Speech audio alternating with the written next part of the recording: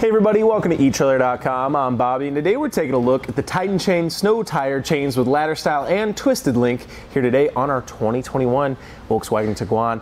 Now guys, this is gonna be a nice little way of just giving yourself a pretty decent chain set to get you out of those snowy and icy conditions. Now, the twisted link is gonna be kind of your moderate to more heavy duty applications. Now, you are looking at B-bar strut supports to kind of get you over that extra little bit. So if you find yourself in really hazardous conditions, these are gonna be a somewhat decent purchase for yourself. However, if you're really needing a lot of work and have a lot of ice and a lot of snow you want to bite through, the V-bars on top are going to be a great little addition. But the twisted link are going to be great because you're still getting that aggressive approach to that snow and that ice. However, we're not going to be breaking our roads down or our driveway, which is going to be great. So we're not going to be doing damage to any of those conditions that we might be driving on, which is great. So as you guys can see here today too, we do have a ladder style. So that means we can have almost a full hand width between here, as you guys can see. What that's great for, you're getting a lot of great start and stop maneuver capability. So you're really going to feel it as you go over these guys though, as they are quite large, of course, and then you're going back down to your tire. Again, like I said, that's great for that start and stop, but you do lose a little bit on your turning radius just because as you're making that left or that right turn, you are having to overcome each one of these humps as you do so. So it just has a slight little impact on it, nothing that's going to be too crazy for ourselves. It is going to be made of a low carbon steel as well, so these guys are kind of designed to break down as they go on the road. Now, you can make these start lasting you more seasons if you properly treat them. You know, taking them out, not storing them someplace where it's cold or damp, putting a little oil or grease on them can help extend the life as well. And overall, just making sure you're treating them each time you're taking them on and off of your tire. Well, talking about that, it doesn't take too much time to actually get these guys installed on here. So let's go ahead and start taking a look at our installation. To start getting these installed, first things first, we want to go ahead and jump here to our front wheel. The reason for that, we are maybe going to have a lot of all-wheel drive vehicles, but a lot of us are also going to have that front-wheel drive vehicle, so make sure you're checking with your vehicle's owner's manual guide. For us today here, we are going to head and use the front. And then we're going to go ahead and just lay out our chain like so. What we're looking for here, any kind of kinks in our links are going to be forming up, making our fit not so good. And if that is happening, you just want to kind of shake them out. Sometimes these guys just caught on themselves and just pull them out just like so.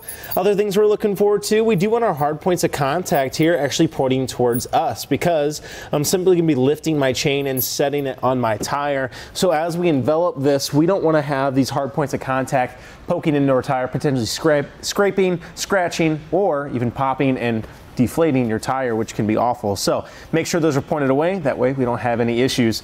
A couple other things to look for. We are going to have this cam here in the bottom corner. We do want that towards the outside, and since we're simply be letting it or draping it over our tire, it's going to be in that right corner for ourselves. So we can go ahead and just grab this guy. I like to kind of shoot for the middle here. That way it's a little even for myself. Sometimes what you can do too with these chains, kind of wing out your arm a little bit. That makes it a little easier not to be damaging your rim as you set this on your wheel.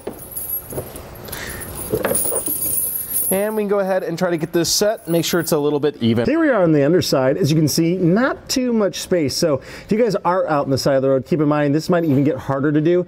Actually, you might be able to dig yourself a little path actually underneath or to go on here, as it does sit just a little low, especially with somebody with such large shoulders as myself. But all we got to do is take this little hook here and our extra little chain, and we're just simply going to slot them in position here.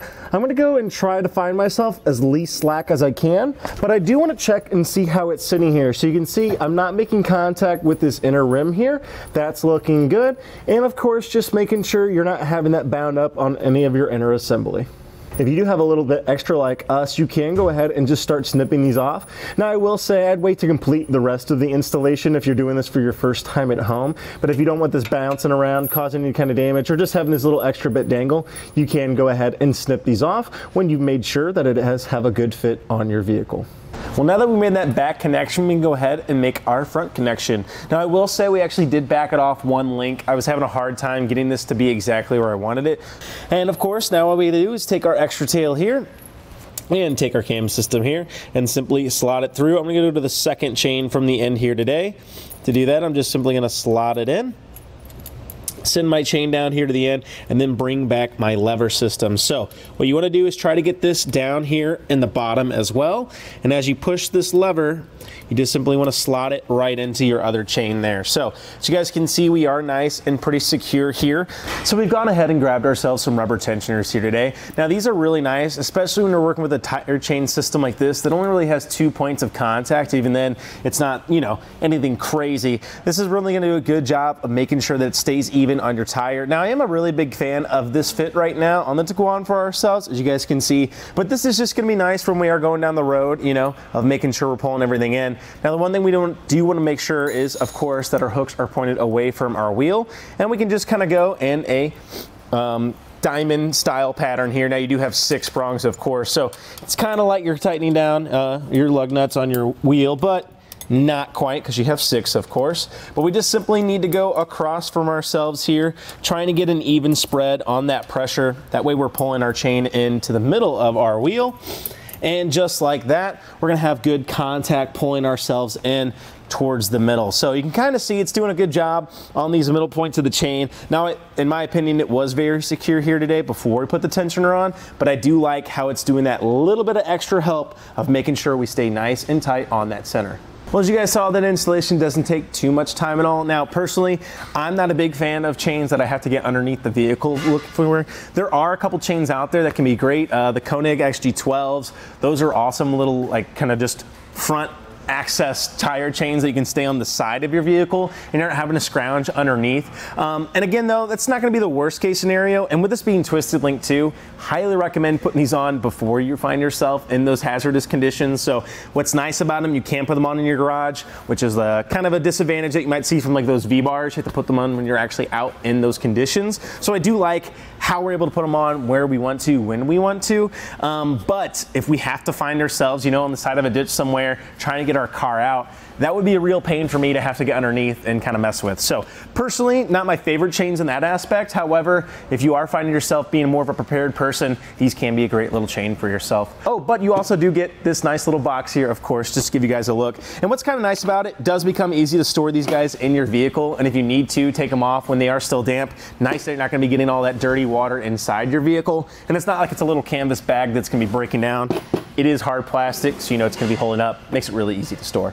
Well guys, I think that about does it for our look at the Titan Chain snow tire chains with ladder style and twisted link here today on our 2021 Volkswagen Tiguan. I'm Bobby, thank you for watching.